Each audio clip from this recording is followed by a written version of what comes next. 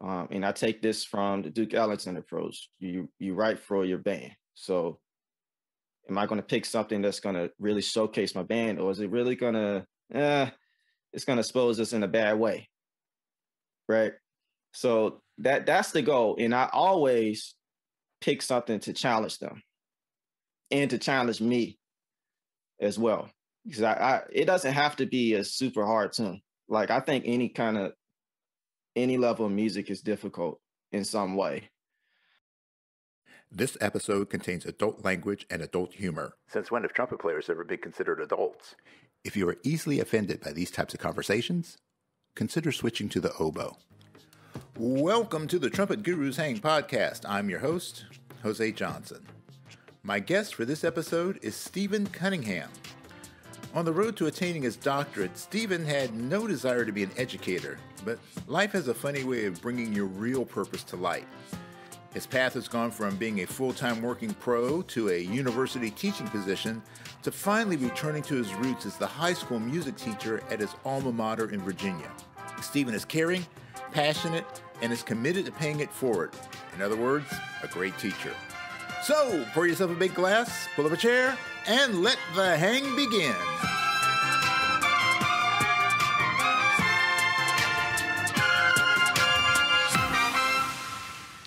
All right, and welcome to a fresh new edition of the Trumpet Gurus Hang, and I am joined by Mr. Steven Cunningham. How are you doing, my friend? I'm doing well. I'm enjoying my Thanksgiving break. So.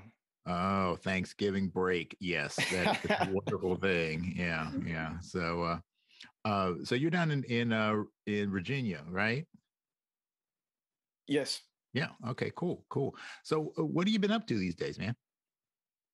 Well, the past couple of years, I've been in Grambling, Louisiana, teaching at Grambling State as assistant professor there and / assistant band director. So I was a full-time professor, and I was assistant band director for the marching band. So it was a pretty heavy job, big time tradition there. But decided to come back home and raise my family here, close to the family. So yeah. Well, family is important. So Grambling, Grambling for those people who aren't hip to it. You talked about the tradition. Grambling has their marching band. I mean, I remember watching them, back in the 60s and 70s, like showing up on those bowl games and stuff like that. And yeah,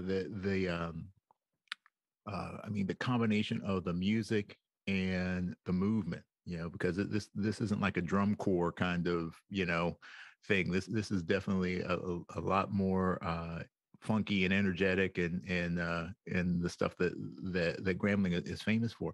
I mean, what was that like in terms of like the time commitment of working with a program, and how, you talk about the tradition. I mean, how does it feel being in those kind of situations where it's like you've got so much history that you've got to try and live up to? I mean, how do you balance, the past and trying to move things forward into the future?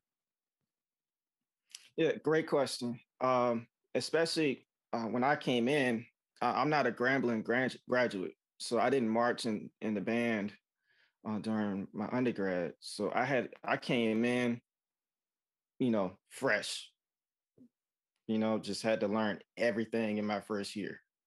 And it's something that's not typical, especially at the band director rank.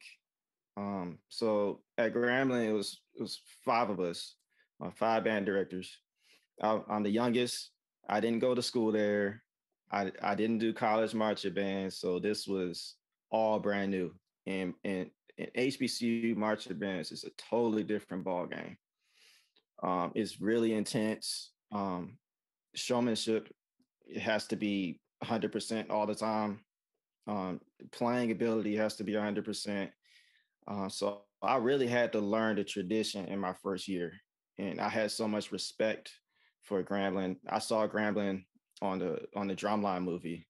Drumline came out when I was in high school, so I was very familiar with it, and just it was like, wow, this is the band that was on that movie.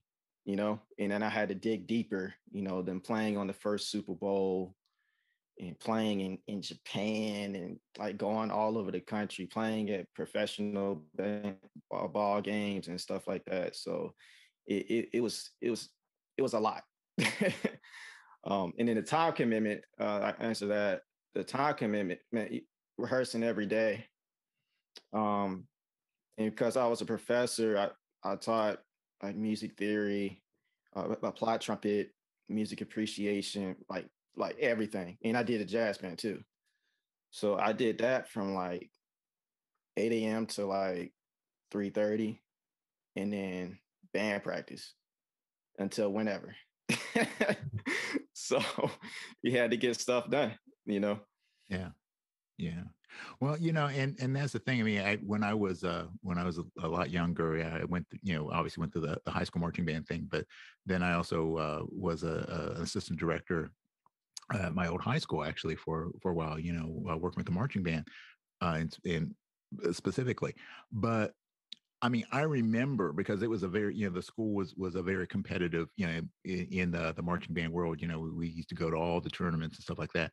But I mean, I remember the amount of time that it took, and this is, in working with a high school band, which obviously has a lot more restrictions in terms of how late you can go and how many hours you can put in. I can only imagine, the craziness that goes on at the collegiate level, and especially with a band like Gramblings. So, when you say as long as it takes, I mean, what's the latest you've ever had to be out on the field? Man. I think I was out there one night till like 9:30. And that's starting like at 3:30 or 4. Yeah. Oh man. I mean, of course, you had breaks for, food. You had to eat and stuff like that, but You don't have to eat, man. What are you talking about? You don't need to eat. No, man, I'm a small guy. I gotta eat. Oh, but yeah, it's intense. And I think if you talk to anybody who's marched in any of those bands in the HBCUs, they'll tell you that. Like it's intense, and you have to get stuff done. And at Grambling, we did different field shows pretty much every game, every Friday. So they're changing the field show every week. Yeah. So, and the students, I say kids, the students, they had to memorize everything, like this, the coordination. And with Grambling, they played and marched at the same time. Yeah. And danced. Excuse me, we danced too. So that's a whole nother ball game. Yeah. I was sitting there watching them rehearse and just like doing first of all, you gotta get the music together. And then to add the dance routines, man, it was something special to see. And I got to see it firsthand. Yeah. Yeah. I can only imagine, man. The energy has to be amazing, because like you said, it's the music, which, obviously you have to perform it at a high level. And it's just the energy, the dance, and just all of that tradition and everything just coming together in this one moment.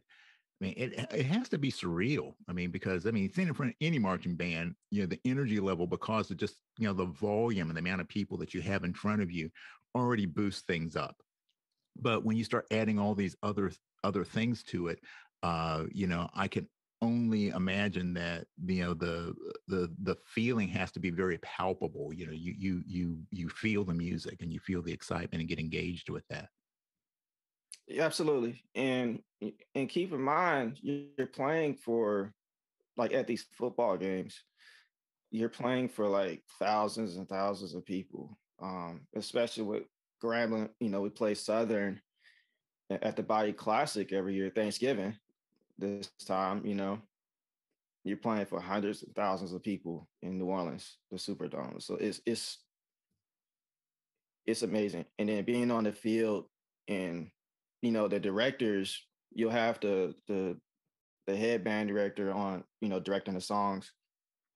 during the field show, the assistant directors, we're kind of stationed around, making sure everything's cool, and you just see the intensity the students have when they're putting on that show, and just to see the crowd reaction, like all this hard effort and hard work that they put in, long rehearsals, everything, it just comes out in that 7 minutes.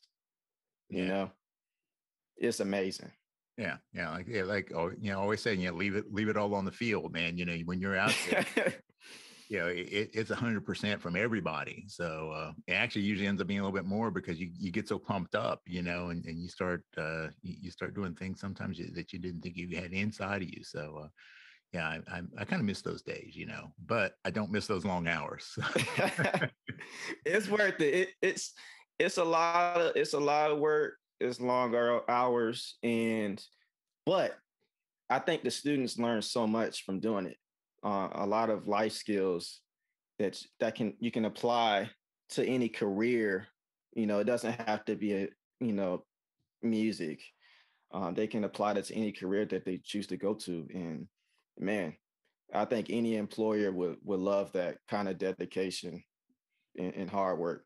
Yeah, I mean, I know a lot of guys who marched corps, and obviously, when you do that, you get some chops, because you're out there blowing, and you've got to be able to project, you've got to have the endurance, you've got to have intonation, you have to have good time, so all the things you need to be a good musician, especially if you're a trumpet player. But like you're saying, there's that other side to it. And I interviewed Dan Finero, I think it was last year. And Dan was talking about the impact that marching and drum corps had on him in terms of learning a lot about how to be a good all-around player, how to be not like the musical side, but the ability to be a team player, to be able to understand the discipline, and that you are part of this whole, and you have to be able to hold yourself down. You have to be dedicated. You have to be disciplined, and all those sort of things. So it's kind of like the Army or the military. Obviously will teach you those kind of traits. But I think the thing about doing like marching band and corps and things like that is that you learn a lot of those same skills, but you also have the music involved in it, so you have the artistic side. So I think that anybody who gets an opportunity to do something like that should absolutely do it, because like you said, man, there's some life skills in there that you're just not going to get very many other places. Right. Yep. And then the process, like on the musical side, if they continue and do music professionally, you're memorizing probably like 50 songs, to play. Yeah. You have to do it together with your section. They do the sectionals a lot. And then they bring it together with the whole band, and it's like everybody's in. They have to be all in. Yeah. And if you're that one person that messes up during a performance, you're gonna stick out. Yeah. So you have to take it seriously. Yeah. Yeah. Now you said that you also directed a jazz band. So I know Grambling, definitely when I think about Grambling and music, I think about the marching band. Right. But what was the jazz program like there? When I came in, it was so first off, it was Dr. Pennell. I came in the year after, like he retired, I believe in 2018. I came in that fall. So he was the director of bands there, and he also directed the jazz band as well. So I came in, I didn't really know what was going on, but I had an idea of what I wanted to do with the program. I wanted to get the students to play traditional literature. Just like a lot of them never heard of Duke Ellington, Count Basie, Thad Jones, you know. They never heard of that, and I made an effort to bring the tradition in so they can learn their history, and it's that music is hard. So if you actually learn how to play that the big band style music, swing, learn how to swing like with authority, you can take those skills to any other style of music you want to do. So I ordered the whole Atomic Bassy album. I ordered the sheet music for it, and man, we were working on that stuff. So if I had stayed there longer, man, who knows? But that was the focus there. I was an adjunct at Virginia Commonwealth University. I did my undergrad there, but I came back as an adjunct when I finished my doctorate at UMD with Chris Gecker. Mm-hmm. And I had the chance to, be under the leadership of Antonio Garcia. He's the director of jazz studies there. And man, I learned so many things from him on like how to run the program and just like how to pick tunes and, how to rehearse. So I took the things I learned from VCU as an adjunct and took it with me to Grambling. Okay. Yeah. I mean, I think like, you're talking about Basie. I love Basie, because that band really, I mean, it could, and it still does. I mean, it's still going. The band is still going strong. But the feel to play Basie, and especially that Atomic Basie, that's classic. That is just some of the most classic, iconic Basie stuff that you're ever going to do.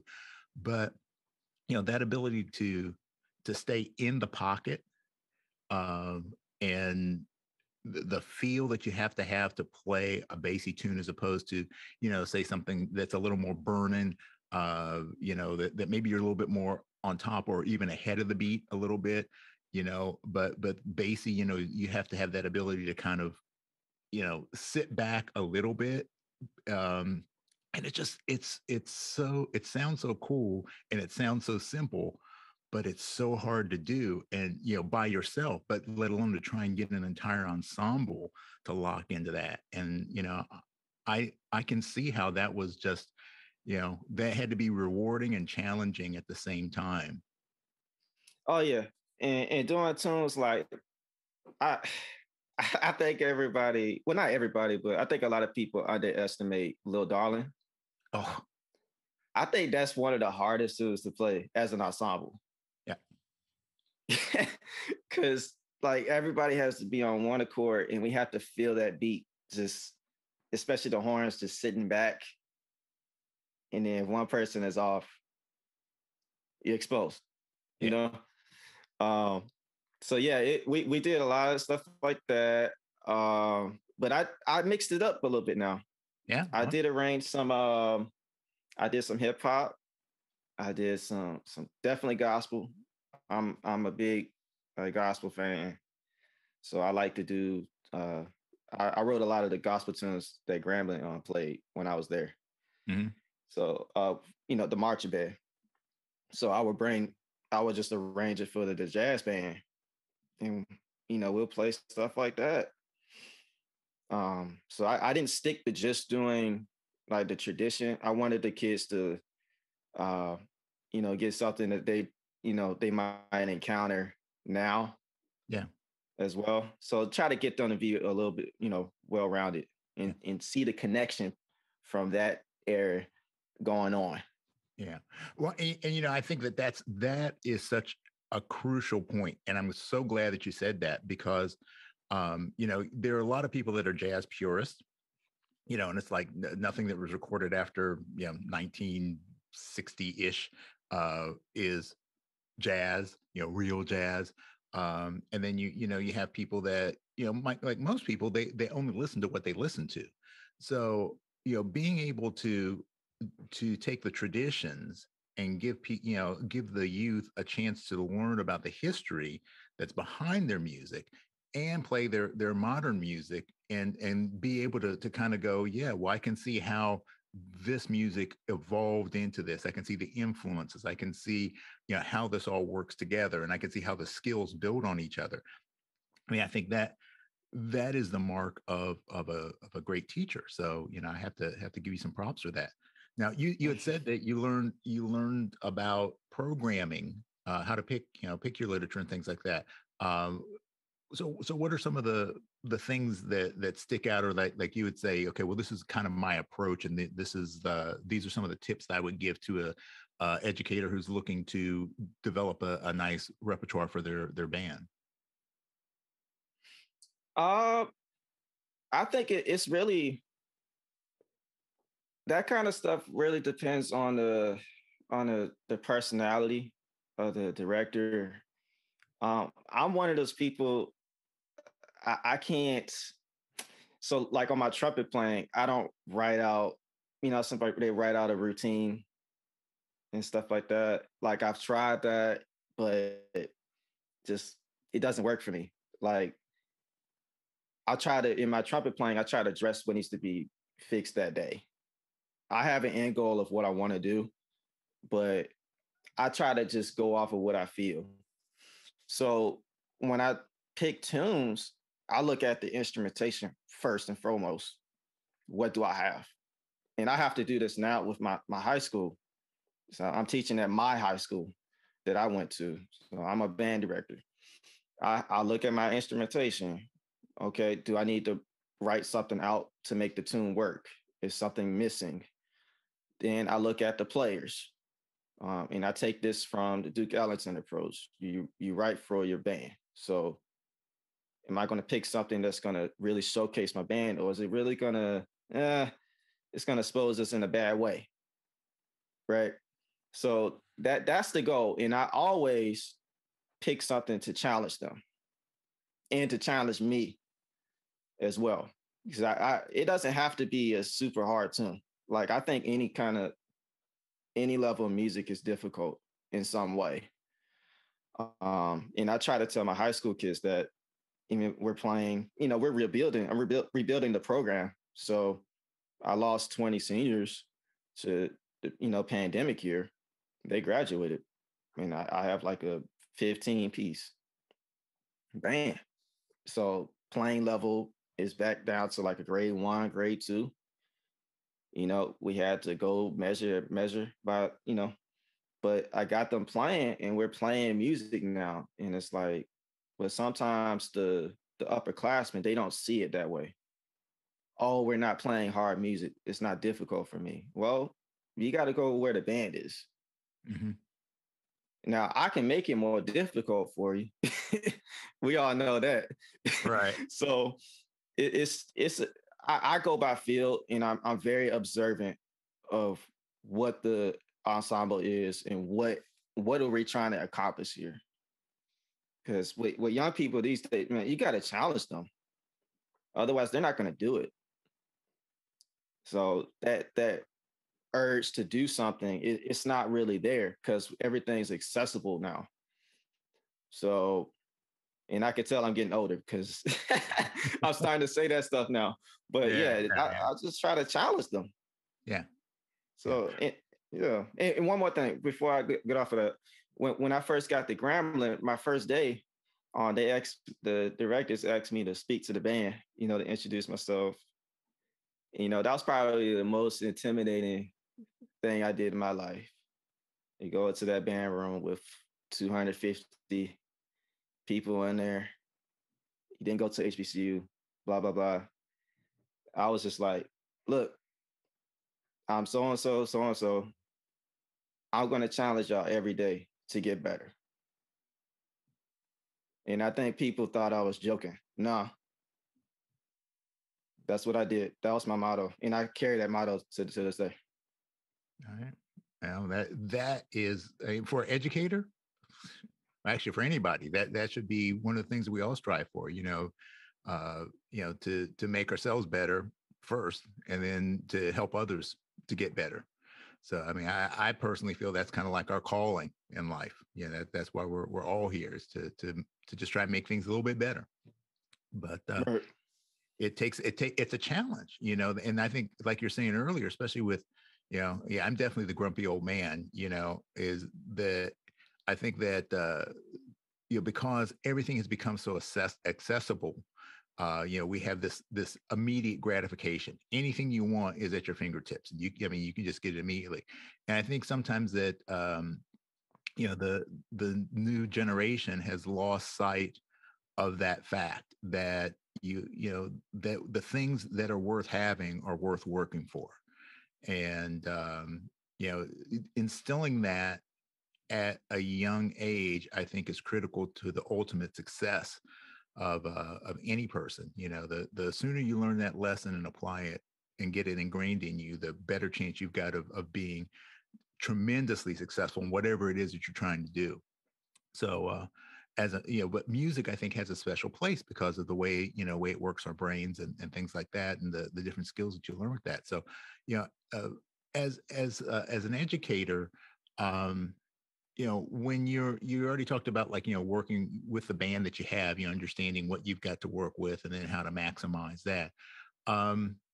What are some of I know that motivation is an individual thing, but what are some of the things that you definitely tend to lean on in terms of creating a level of motivation for people? Because you're dealing with people who, the level you expect them to be at is here, and you've got to push them up here. And then, like you're saying, you've got people that are maybe a little higher. How do you keep them motivated when the music isn't as challenging technically as it might have been? So, how do you kind of play with those concepts of motivation? When this is a good question. So I'll have, before the pandemic at my high school, my band director, he was still there. He got promoted to assistant principal. He had them playing grade 4 music. So those kids are seniors now, and that's their expectation. But they're not understanding this was a pandemic.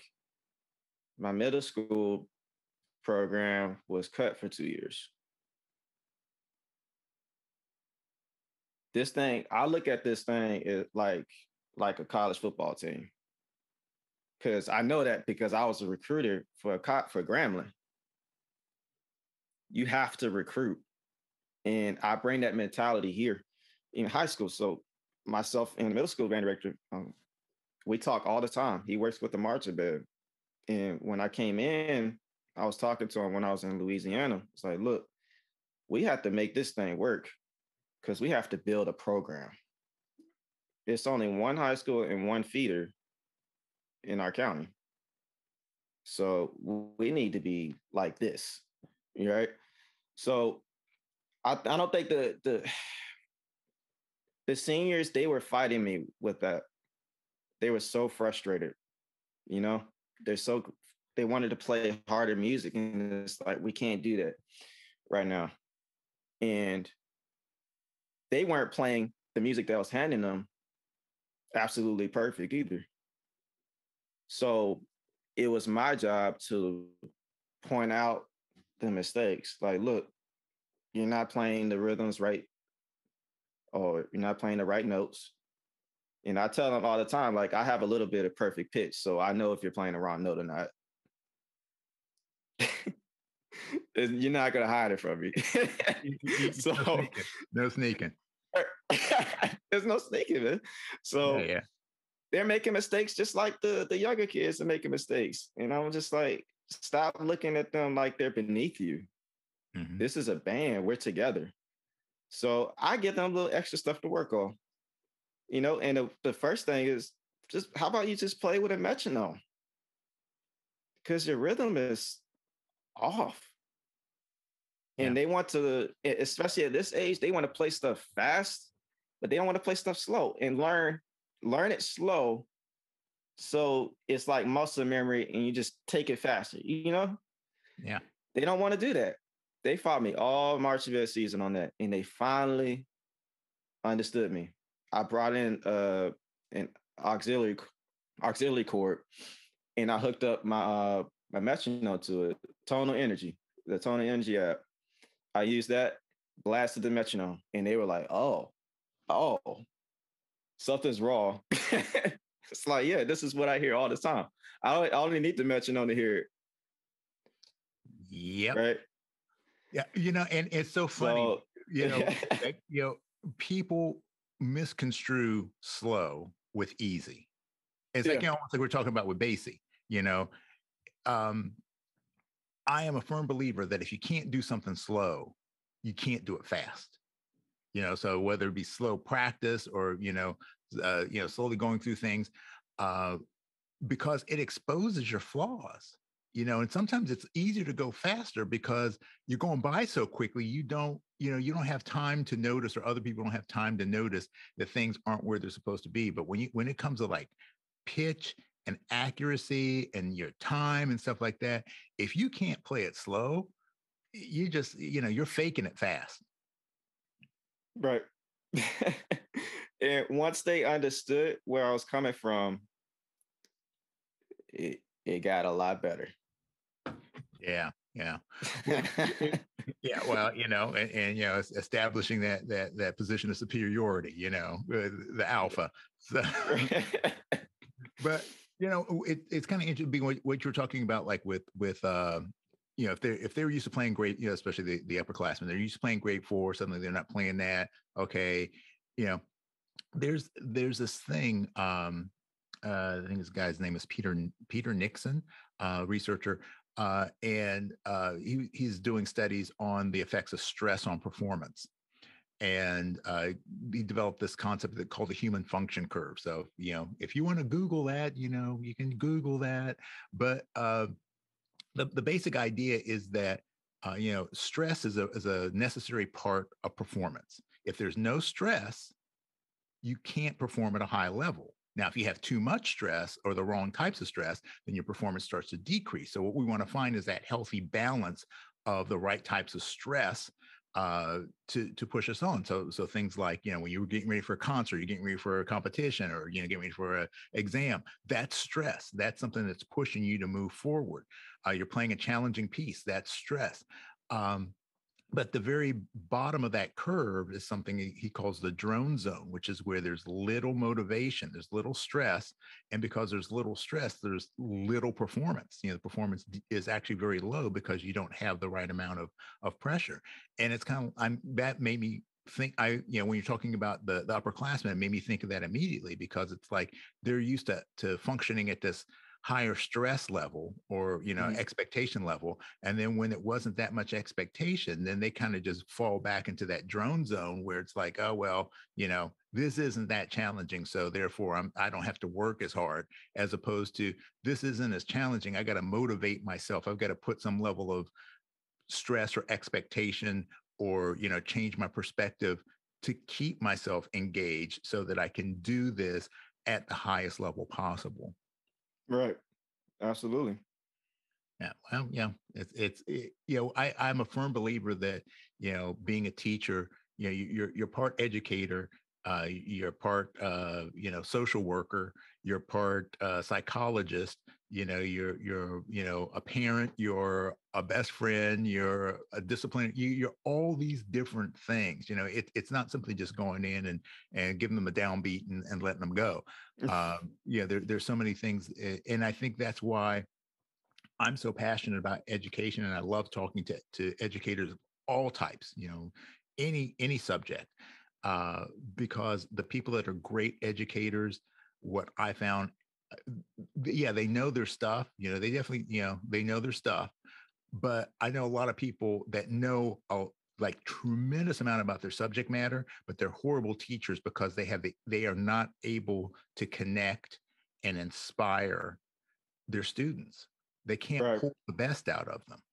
So, I can tell that you are passionate about not just, music, but actually of helping to lift people up and helping them to gain those skills that are going to give them a better life. Yep. That's the only way to do it. And I can tell you, it's a little bit different in higher ed. You have to deal with a lot more stuff in K through 12 in terms of like procedures and, you know, all the stuff outside of the classroom, but there are a lot of similarities.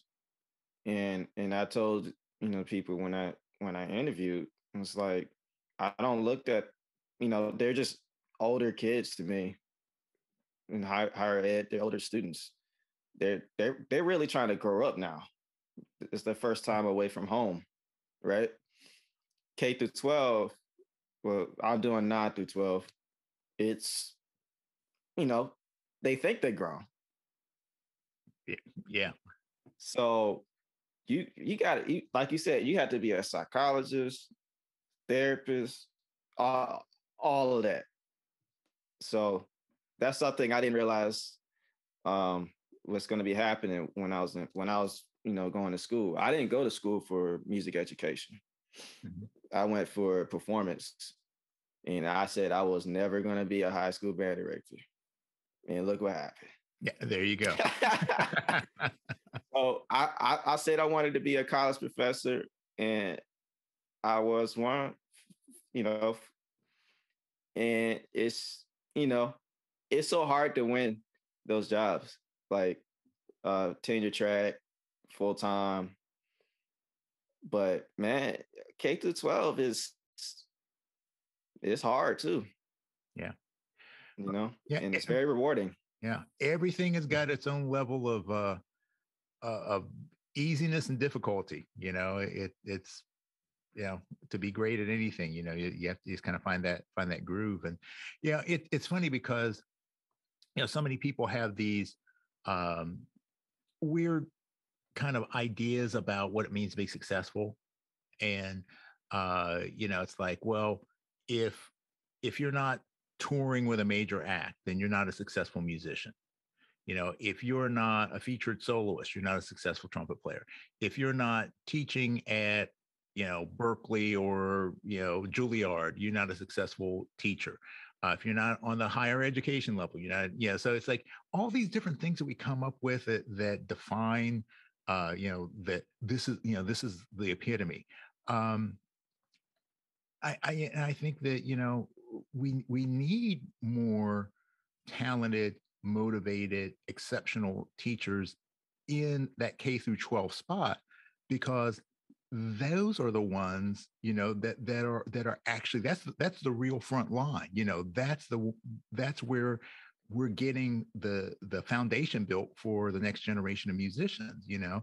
So I think that there should be more emphasis. There should be more people that are proud to stand up and say, yeah, you know, I teach beginning band, you know, because, you know, I'm the person that is going to potentially produce the next Alan Vizzuti or, you know, Phil Smith, you know, because they all had to get a start somewhere. And right. And you never know. Yeah, you never know. And you never know. Yeah, you could be the person that sets that person on the right track, or you could be the person that completely screws it up for them. You know? Right. Yeah, it's a lot of pressure. But I had those thoughts, you know. I went to VCU and UMD. I studied with some of some of the top trumpet players in the world. Rex Richardson, Chris Gecker. You know, I gig a lot now. I never thought I could do that being in an educator. I never thought I could do that. So I lived a life, you know, touring and paying my bills, just, you know, just playing music or writing. I do a lot of arranging too. And it just, something was missing for me. And even in higher ed, when I was at Grambling, you know, we went all around the country recruiting. So you got to see things firsthand at these high school programs. And you kind of see, based on how they sound and how the kids act, what kind of band director they have.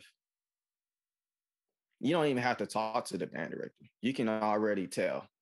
And I could tell the ones who were just doing it just to get a check. You know, and it kind of struck me.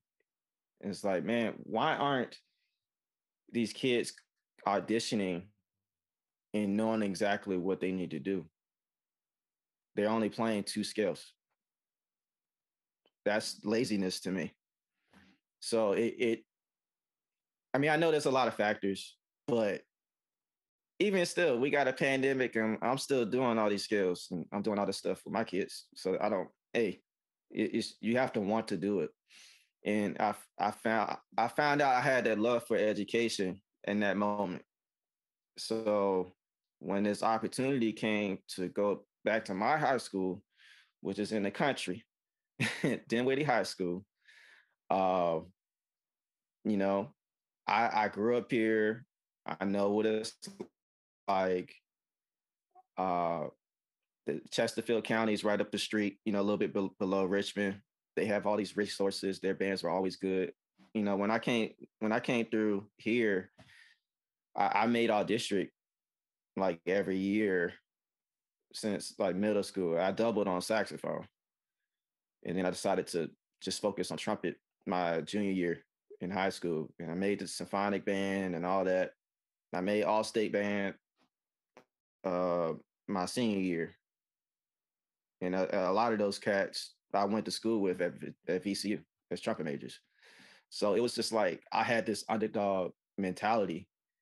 Um, I had YouTube. I didn't have a private instructor. I had to go get it, and that's why it's kind of hard for me to like see this what's going on now with the generation. They're not pushing. So it meant a lot to come back here, and I left a really good job. You know, that's a job that people they don't leave. They stay there and they retire. That job was somebody else's dream job. And I could have stayed, but I wanted my daughter to be raised near family and not seeing her family through a screen. I just couldn't do it anymore. Yeah. And we just came back here, and I was like, you know what? This is my high school. I have pride, so we're gonna make this thing work. So, and that's that. The kids they see that in me, and they understand like this isn't just a check. So. Yeah. Well, and that is so important because uh, this is a thread that has gone through a number of the hangs that I've had, and I think it's because this is such a crucial thing, not just for music, but just for life. Is you know you can't fool people. You can fool them for a minute maybe, but overall you can't fool people. And who you are is going to come out in what you do and how you approach it. So whether it's your music or the way you teach or the way you parent, it's going to come out how serious you are, how committed you are, how passionate you are. And I think that on that emotional level, when we can connect with people, when they can see that something is so important to you that you're able and you're willing to give up on something that's good. And like you're saying, for some people, this is like that would be their dream job. You're willing to walk away from that because you feel called, you feel driven to do something where you're giving back. And you're giving back to music, you're giving back to your community, you're giving to your family. So that willingness to sacrifice the good to get the great, because the great's not always the paycheck. The great is that feeling that you have, that you're going to have when you retire, that feeling that you're going to have when you're 80 or 90 years old. And when you're walking down the street and somebody comes up and says to you, "Oh, Mr. Cunningham, you really made an impact on my life." And that's the sort of stuff that's going to last much longer than a paycheck. Right. Absolutely. and we just our football team, uh, they're really good. They won State of Virginia a couple of years ago. They lost in the second round in the playoffs, and I told my seniors, I was like, "Look, this is it." I told them to come down. It was a 2-minute mark in the fourth quarter. come on down, let's take a picture. And then it was so emotional for them. Like it was like, wow, this is what I came back for. And we went to the band room. They did their senior speeches, and they was like, Dr. Cunningham, thank you so much for coming and believing us and dealing with us. And that's why I came back. Yeah. Yeah. You know, and it's, you cannot, well, I know you can, but people cannot understand the impact of having somebody who believes in you. You know, that so many people, even as adults, there's so many of us walking around that all we need to take us to the next level is just somebody to say, you know, I believe in you. You can do it. You know, I got your back. That simple act can change a person's life.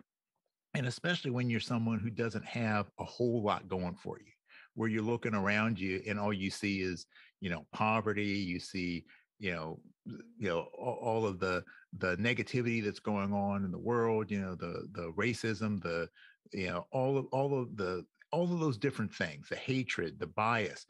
And, you know, that's all you see and that's all you know. And when somebody can just step in and go, you know, look, because of your situation, things may be tough. You know, it may be really difficult, but it's not impossible. You know, it is possible. So, but you got to work for it. You know, so yeah, that's why I just, you know, I love talking to educators. But so let me talk a little bit with you about this because this is something I definitely love to talk with people who are you know, in the educational field. Is, you know, the system is not perfect by any stretch of the imagination. There's a lot of problems going on in terms of our educational system. Um, so if I were to say to you, you know, you've got this magic wand and you have the ability to wave it and to change things about the way education today is working. Um, what are some of the first changes that you would want to see instituted? Ooh, that's a heavy question. I I think I'll tell you the first thing that comes to my mind. Um, since coming to K through 12 level, I've noticed the importance of, well, let's see, having some skills in psychology. Just, well, not even, that's one part of it. The other part is just being a people person and, and social skills. And as a K through 12 educator, you're dealing with people from all walks of life. And I did this in higher ed too, but they chose to go to that school, right? They're paying money to go to that school. This is public school. This is the school for our county. This is where you go, unless you go to a private school or whatever. But a lot of these kids, they come in here, they don't, a lot of them don't want to go to school. Like a lot of them don't like school. Um, a lot of them are working to support their families. They're being forced to grow up really fast, and they're not getting that full like childhood experience. So you kind of, as an educator, you have to know how to deal with different walks of life in one classroom, and then the whole school. That the administrators, that's what they do, you know. And I just I think that needs to be emphasized more. It's not like in music school, yeah, we focus on uh playing music and playing etudes and stuff like that. Like just put the horn down for a second and like just go talk to somebody. Cause that's what you're gonna be doing on your job. So you need to learn how to read the room. Um, maybe with this kid, maybe it's not good to push them a little bit, right? Try to kind of fall back a little bit and give them room. You, this kid, you might have to push them every single day. And it's the kind of things that I learned my first day here. So that's what I would say. Just being a people person. There's a lot of things that you're gonna run into that school is not going to prepare you for. So the biggest word I would say is being flexible. Yeah, I am. If everybody was a little more flexible, I think it'd be a completely different world. Absolutely. Yeah. All right, so we've been talking a lot about education. Let's talk about your playing. So you said Sure. you definitely have. I have tons of respect for Rex and Chris. Tremendous players, tremendous teachers. So what are some of the things that you've learned from them? In terms of your playing, like your chops, your approach to music, that have helped you in building your career as a freelancer. Fundamentals are key. Um, you have to take care of your chops. You need to do maintenance every day that you practice in order to have a successful law career. And never underestimate any exercise. That was the biggest thing I took for those two. Um, and then playing like other styles of music. They all both of them, you know, Rex more so. He crazy soloist, classical and jazz. He's recorded with Joe Henderson. Like he's that guy. And Chris Gecker, man, that's like he's a legend. Like, and he can play anything he wants to. So just having those two, their sounds in my lessons, like every week, and just trying to match that it was huge. I can only imagine. Now, you said something earlier that I found kind of interesting. You said that like your approach to practice isn't like a specific written out routine, that you kind of tend to address what needs to be addressed. So can you walk us through that process of like how you might approach a particular day or a particular situation, and structure your practice around those necessities? Sure. So I always try to do some fundamentals. I like to start. I don't really bust the mouthpieces up as much as I did back in the day because I kind of felt like it makes my chops kind of tight. Maybe I overdo it sometimes, but what I like to get the air going and do air patterns. So I try to go from Vincent Chikowicz, his pedagogy, and I just try to get the air going, and I'll do air attacks. I took some lessons with Jose Sabaja from Boston Brass, and he grilled me on that. Just getting the note to come out in time with just the air with the metronome on 60. So I'll just do that on quarter notes, like a quarter note, 2, 3, 4, and just do that on any note. I'll usually start in the middle of the staff, and then once I get that going, then I'll try to match my articulation to it, make it easy going, make sure I'm not forcing the tone with my tongue, because the tongue, just like with talking, it can be your worst enemy. So I try to make sure the air and tongue combination is going. I'll make sure I listen to records. So I have a sound concept. I'm increasing my sound concept. Um, I listen to a lot of trumpet players, but I like to listen to other instruments as well. Try to get inspiration from them. Definitely string players. I'll put on some orchestra records, but I'll listen to them on vinyl. Just I was listening to Marla Six the other day, by the Stockholm Chamber Orchestra. You know, just whatever. I'll just put something on just so I can have something that I want to sound like, and I'll just go from there.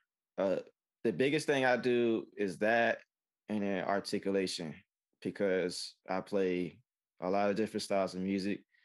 I need to be able to do what I need to do without getting tongue tied.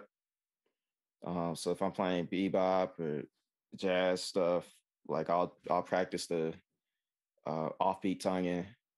I'll practice phrases like that, but I'll also do a lot of slurring and then tonguing at random spots and doing accents wherever I want to. So I have control of what I want to do and not let the music control me.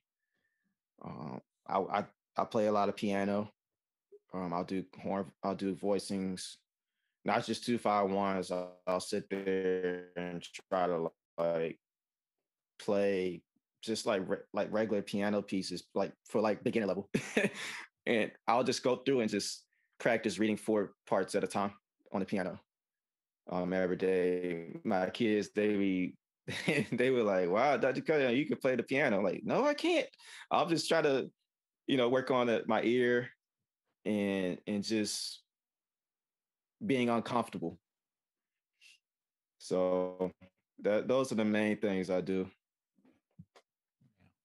Well, that sounds great. I mean, in what you said about being uncomfortable, um, you know, like there's old saying, there's no growth in the comfort zone. And I think sometimes we fall, especially with routine. The routine has its place, the predictability, the consistency, and things like that, and it helps sometimes, when you have that same consistent set of exercise you're doing, you can kind of gauge where you are at any given point in time because of how it feels, because you're doing it every day. But the downside of it is, like we talked about earlier about that idea of the drone zone, that when there's no stress, when it's the same thing, there's no challenge to it, um, it's easy to kind of just mindlessly go through the practice. And uh, so you don't, that I think that unpredictable aspect, I love what you're saying about like taking a phrase and slurring it and then putting, articulating in spots that maybe you would not typically do that and just choosing where you want to place your articulation and where you want to accent, as opposed to being dictated by what you've always done or what's on the sheet. Those are some really Right. great ideas. I mean, I love that. I have to Yeah, try. it could be a double-edged sword, so you have to be careful with it. Um, so I sometimes I'll use a timer, because I'll just practice all day. But now I can't do that. I have a family. uh, I'm a band director, so I have to be very like I can practice what I need to get done in 15 minutes during my planning period and be done with that. So it's just life. I know the regiment stuff, the daily routine, like writing it out and stuff like that. I know that works for a lot of people, but for me, I just no, because I've been on the road for weeks at a time playing gigs, and man, you never know. Like your chops can just act a totally different way one day. You need to figure it out because you got a show to play that day. Yeah. You might have played too hard, the night before. You might have tried some stuff and you kind of feeling it. So how do you address that? You, so I like to, I'm kind of like a sponge. I like to listen to what other people do in their practicing, and I'll just try it out. And if it works, I'll have something in my tool bag that I can use. Yeah. And that's, I think that is the key right there is, instead of just like, a lot of people tend to just they get stuck in this dogmatic approach to pedagogy.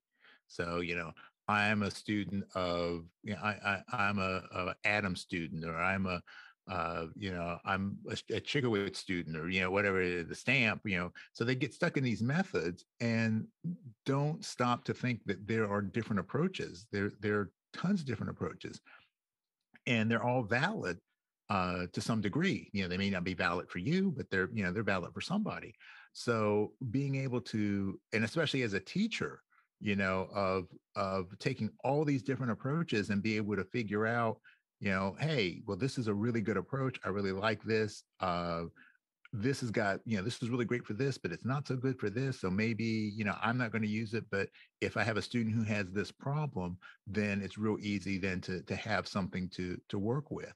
So I think that's I think one of the skills that will help anybody take their skill sets to the next level is to just add more by listening to more people, that just like we do with sound, listening to the people who have the skills that you're trying to emulate, and pick up some of the ideas that they have in terms of their daily approach to playing the horn. So, but that's just me. I could be wrong. No, you're right. And the other thing, now at Grambling, I didn't really mess with the other instruments in the band that much. But now I gotta do that. But I had an advantage because I doubled on saxophone. And I messed around with the other instruments while I was in high school. I was a band geek. So I'm kind of bringing back some of those things, but I'm working on, learning clarinet, flute. Those are the main two. And then trombone. I want to be good at teaching my kids, so I need to learn those instruments too. And that stuff actually applies to my trumpet playing too, man. Yeah. Like I've been really focusing on percussion as well. I'll get back there and play timpani with them. Yeah. So a lot of that stuff, and I've been practicing rudiments on the snare drum. A lot of that stuff, like my time is so much better on trumpet now. Like coordination, I want to learn how to play drum set just to get that feeling, and doing multiple things at once. And you're doing piano every day, so you're doing different things at once. So it's so many things out there. It doesn't have to be just flow patterns, Chickawitz stuff, and R-band. It doesn't have to just be that. You can learn something from anything. Yeah. Well, and it's the difference between playing trumpet, being a trumpet player, and being a musician. Yes, because like you're saying, there's something you can learn from all those instruments. Like when you're listening to a string player, if you're listening to a great string player, you can pick up so many different concepts in terms of phrasing, the flow and shape of lines, things like that, articulation even. Granted, we're doing it differently, but it's still about making music. And when you can understand and pull those in, one is going to help you, but two, in terms of the technical aspect, but I think also too, it helps us in the most critical aspect of that. When you understand the parts that everybody is playing, not just the written parts, but the roles that everyone has, and some of the specific things about that, then you can fit in better into a band. When you understand what a drummer is trying to do, when you can understand how a string player plays, you can understand how to fit in with them so much easier. Yes. Yeah. It's endless. And I think that's what I love about music. There's, not one person is going to know everything. There's so many aspects that you can focus on. So just for me, just doing R-band and the same trumpet stuff that we do, like I just like I can get a lot out of it, yeah. But there are other things out there too. Yeah. So I just want people to know that, like, we don't have to play the same exercises the way that they're written. You can just change it up.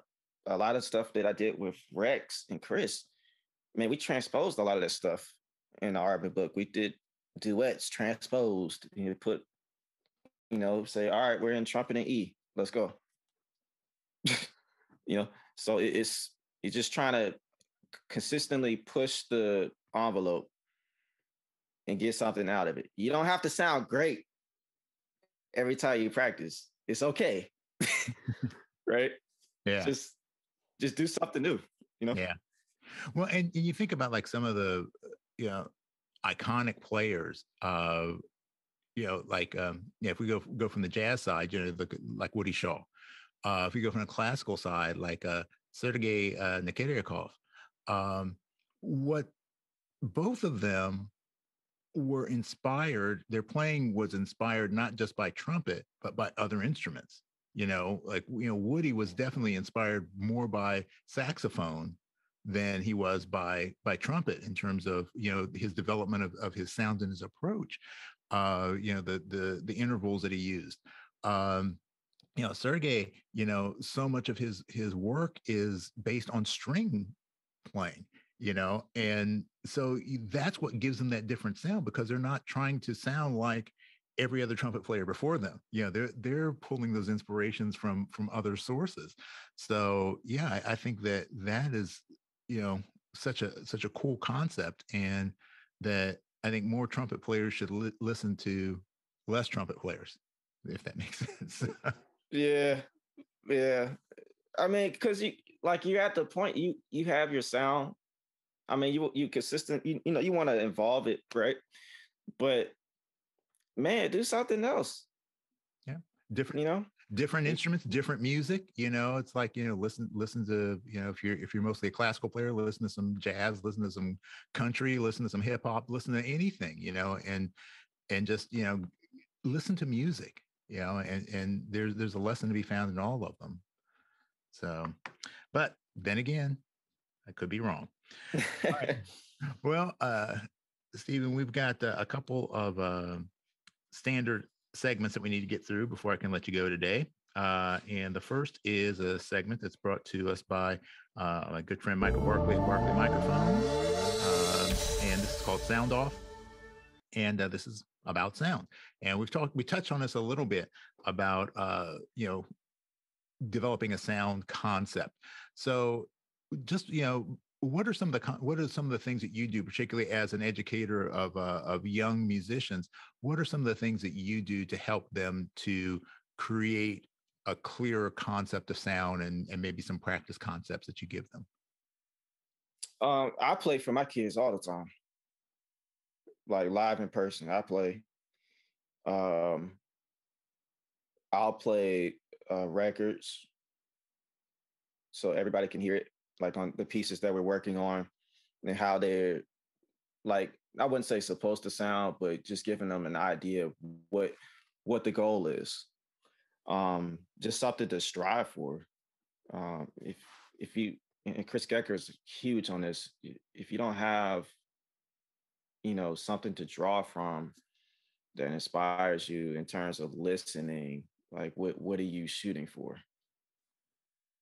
Yeah. So that I always play for my kids, because they're like, Dr. Cunningham, we sound so much better when you play with us. And I'll put the metronome on, and I'll sit there and play with them and direct at the same time sometimes, depending on like what's going on. But yeah, that's what sound is. Everything. That's, if they don't know what it sounds like, how they gonna do it? Yeah. So who, like, you're talking about, obviously working with Rex and Chris, and I'm sure they're very influential on you in terms of your development. But who are some of the other players that have, or that are part of your profile, your sound profile? I love players who are crossovers. And it seems like they can just play any style that they want to. But I love specialists as well. My biggest is Sean Jones. Just I got to work with Sean Jones like in person. He was the guest director for the Mid Atlantic Collegiate Jazz Ensemble. I did that when I was a grad student at UMD, and he was the guest director, man. And I just got to hang out and talk to him. And I don't know if he remembers me, but man, I learned so much from him, and he inspired me, and just his ability to, he's so disciplined with his practicing, and just being able to play what he wants to do, whatever he wants, and that's what I wanted to do. So he's the biggest influence on me for sure. Yeah, and you could pick a whole lot worse than Sean. Man, yeah, and I got live. Oh my gosh, that was. He was his one of his records was one of the first jazz records I listened to, and then hearing him live, man, it was crazy. Yeah, the first time I heard Sean live was I can't remember what year it was, but it was at ITG, and it was at King of Prussia, and yeah, he was doing a master class and he did a performance, and I mean, it was amazing. I mean, he's a real deal. And what really nailed it down was I'll name drop for a second. I was hanging out like all week with Wayne Bergeron and his wife. And, Wayne's like, Sean's doing this thing, man, we got to go.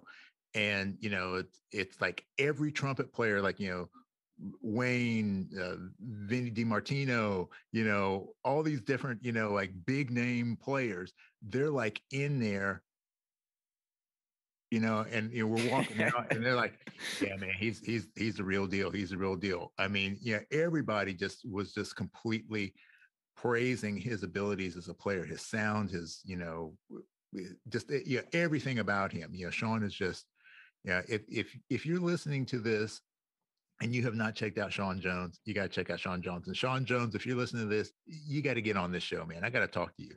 I got to talk, man. You got to make that happen, man. I'm trying. He's just so daggone busy, and good for him. Yeah, good for him. All right, our next segment is brought to us by Venture Mouthpieces. Venture Mouthpieces, where technology, design, and craftsmanship intersect. This is Geared Up, and if you are in the market for some new gear, especially your next trumpet mouthpiece, check out Venture and use the code Trumpet Gurus 21 to get 10% off your order. Venture is definitely a very cool company, and VenCAD is amazing. If you're a trumpet geek, you can get in there and you can start designing your own mouthpiece, and you'll just never get away from your computer once you start doing that. But anyway, this is all about our gear, and more than just like, hey man, what horn or mouthpiece you're playing, but mostly again your concept of gear. So as someone who is intentionally in a position where you have to be able to play a variety of different styles, whether it be, working with your bands, or, teaching your bands, or out on a gig, what's your concept of picking gear, and what are some of the things, especially like as an educator, you're working with these young budding trumpet players, what kind of advice do you give about the process of finding the right gear for what you're trying to do? Yeah, so I'll say this first. Most of my horns are Yamaha. My B flat, my main horn is the New York artist model. I have the Chicago C. Piccolo is a custom Yamaha, and I I just like the consistency of Yamaha horns. And not saying I don't like Bach. I know that's a rival thing, but like I'll play whatever horn, but I just like the consistency when I pick it up, and just I know it's gonna be right there. And I get the sound out. What the sound that I'm hearing, I can get it out of those horns. So I love the combination. And they're great for playing any style of music that you want, especially the New York. I just got that horn a couple weeks ago, and I posted a couple videos of me playing it, and I'm just like, if I want to play, if I'm playing a symphony gig, I can play it on air. If I'm playing with a brass quintet, cool. Playing salsa, whatever, it don't matter. I gotta I have a sound in my head. I know what I want, and I can just do it. Mouthpiece wise, I go back and forth between a Bach 3C and a Warburton 4MD. So I've been going back and forth. Yeah. So yeah. So like when you're working with your kids, like, young trumpet players, I know a lot of people have, like you should try, you should be playing a 3C in a 37. But I think sometimes that people lose track of that playing is a very intimate thing. It's a very personal thing, and finding the right gear for the job is kind of hard. And especially when you're dealing with kids and making the investment and things like that.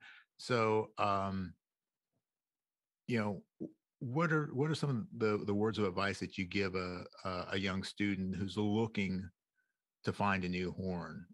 You know the advice that you give, like when you're trying it out, what are the things that you should be looking for in the horn? What are the things you should check on a horn? And, how do you go about making those decisions? first thing, um, don't be afraid to try things. Um, second, I would say have somebody listen to you on that equipment. Like I have a group of trumpet professionals. We call it the arena. There are trumpet professors at colleges. One is in a Navy band in DC, and we text each other all the time. We're all close and friends and stuff like that. And we'll send recordings of ourselves just trying out new equipment just to see how it sounds. And hey man, they'll let you know. So this is happening or this is not really happening. This isn't really what you know. And then the other thing I would say is, how does it feel? If it's a horn, if you're trying to horn, let's say you want a darker sound or something, and you try to get heavy trumpets and add the heavy stuff to it, and you can't last a minute playing it, it's probably not for you, right? Um, or you get like a super small, lightweight horn, and it doesn't work for you. Like you have to go with how you feel too. And I with the mouthpieces, I go by feel. First, I try to find the rim size that's comfortable. Somewhere around that the 3 range is good for me. And I used to play on a 1.5 back in college, and I was just working too hard. So I went scaled it back and became more compact. That's still a bigger size compared to the other sizes, but it felt good for me. So I decided to stay around that ballpark, and then I just changed manufacturers, just check them out. Yeah. So again, be flexible, but be smart. Don't blow your check on mouthpieces. Oh man, yeah, that's a completely different story. Yeah, it is a completely different story, man. You can go down some serious rabbit holes on that. Yeah, but yeah, I mean, I like that because I've talked to everybody's kind of got their own personal slant on it, but a lot of guys are like, well, it's got to sound good, but I've heard so many people say, over the years, and it's kind of been my experience as well, that when you pick up a horn or put in a new mouthpiece, it may sound different right now, but eventually the way you sound is going to come out of that horn, one way or another. Mm-hmm. You're going to start adjusting what you do to go with the sound concept that's in your head. So, right. But instead of letting the sound drive it, letting the feel drive it. It's like if it feels good, then you're gonna play it more, and the more time you spend on it, the easier it is for your sound to come out. You're not fighting against the horn to try and create your own concept. So you're not doing as much manipulation, if you will. But I like that idea of making sure that it's going to be the right tool for the job, and especially for a budding player, man.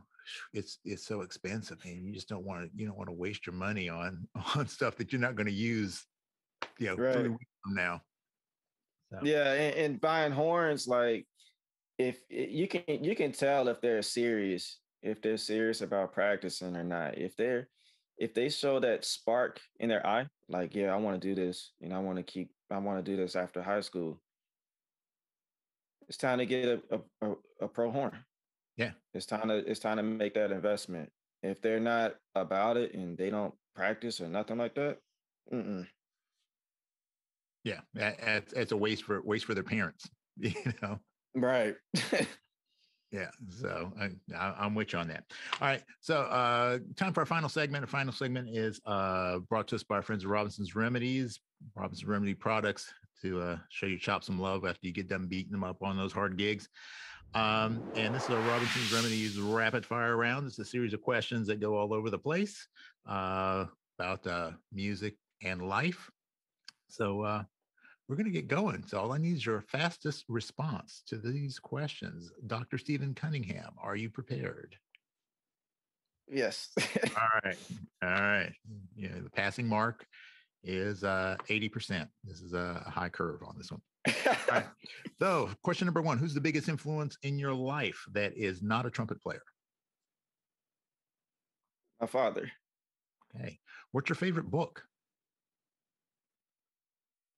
The Barack Obama book. Okay.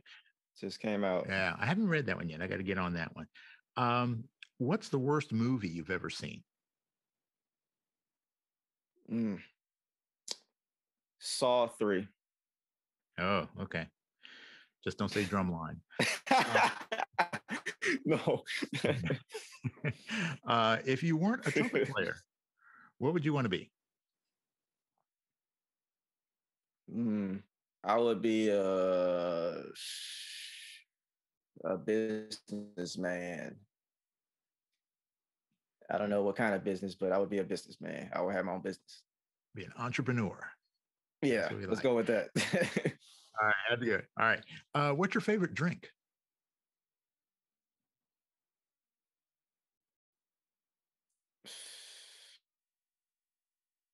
Sierra Mist. Okay. You can have a dinner party and invite any 3 living people. Any 3 people in the world are going to come to your dinner party. Who would you want to have there? My wife. Your wife's going to be there, man. Come on, man. Come on. Right. I would say Sean Jones, Rex Richardson, and probably Chris Gecker. I think that would be a good dinner. Okay, yeah, that sounds like a good dinner. All right, you got 3 additional chairs at your dinner table. You can invite any 3 people from history. Who would you want to have there?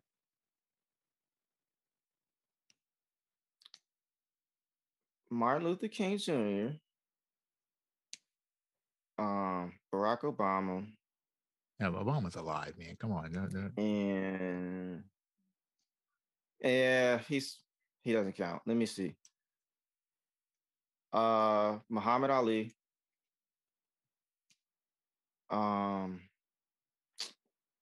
Joe Frazier still alive? Or did he pass? I think he passed.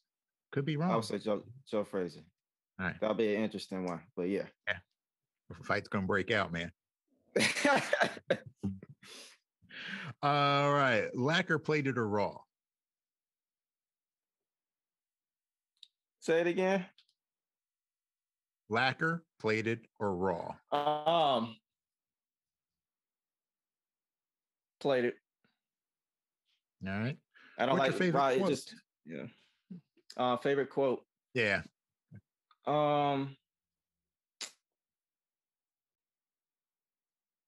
If it sounds good, it's good. All right. What's your greatest fear?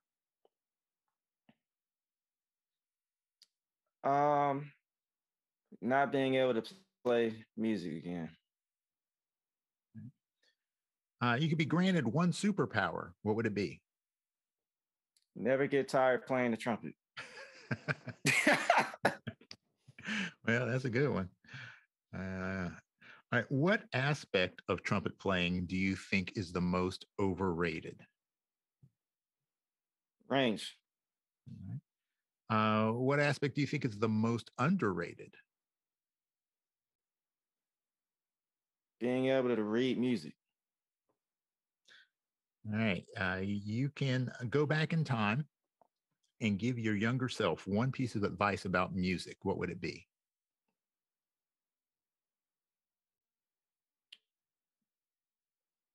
Music is difficult. Never give up.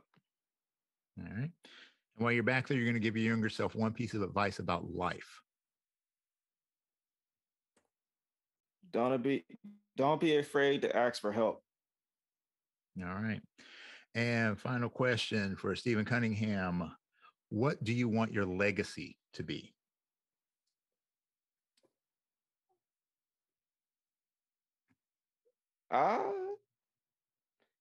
Just I'm just a passionate person, and I just want everybody to be better today than they were yesterday. Well, my friend, that is a noble thing to shoot for, and I know you're doing your best to make that true for yourself and for all of your students. So I hope they understand how lucky they are to have someone who is so passionate about themselves, about music, and about just making the world a little bit better.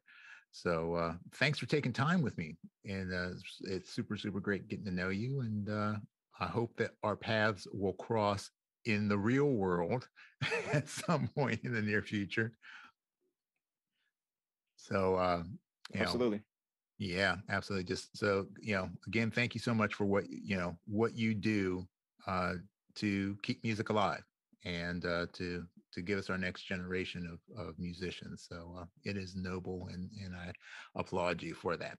And I want to thank you for joining us for this episode of The Hang. Make sure that you like and subscribe and share and support and do all those wonderful things that you need to do to make sure that we keep The Hang going. And, if you have any questions or topics that you'd like to see covered in a future episode, drop them in your comment section. I'm always checking them out.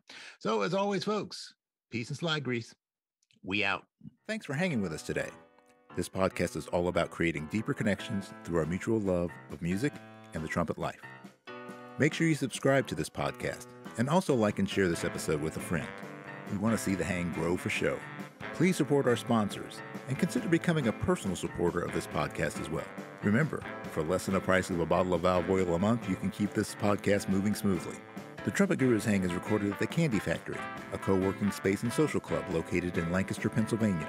Jose Johnson is the executive producer. Post-production editing is by Mitch Bowers.